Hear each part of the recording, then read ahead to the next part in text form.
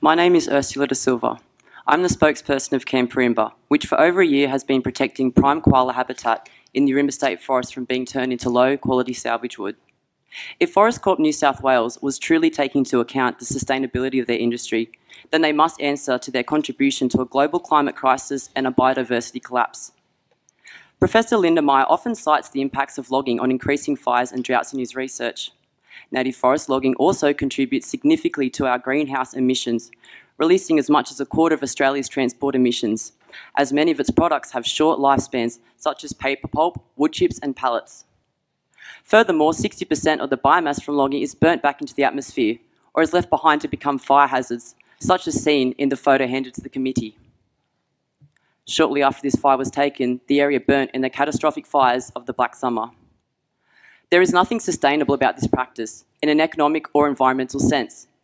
The demand for softwood is growing, which is a plantation-based wood. In fact, 87% of the nation's log production comes from plantations alone. The building industry does not require native forest logging for its continuation.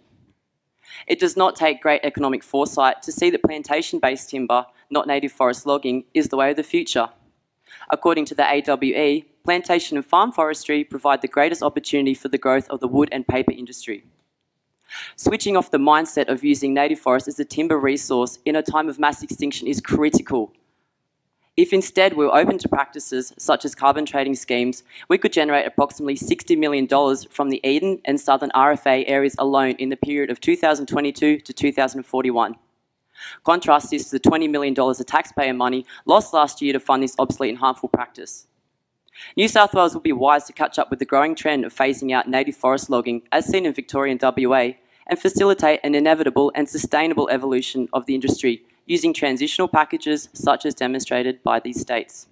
It would benefit us in job security and provision. Such transition is key to helping the survival of our species and millions of others on a planet we must stop taking for granted.